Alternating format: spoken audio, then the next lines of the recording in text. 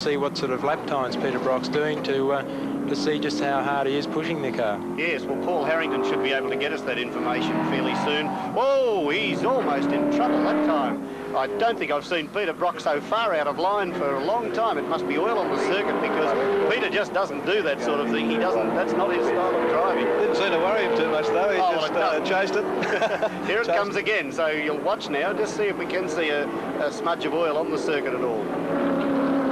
There he goes, then all of a sudden he really whips those wheels. You can see the front wheels turning as he gets that car very crossed up. Oh, doesn't he ever?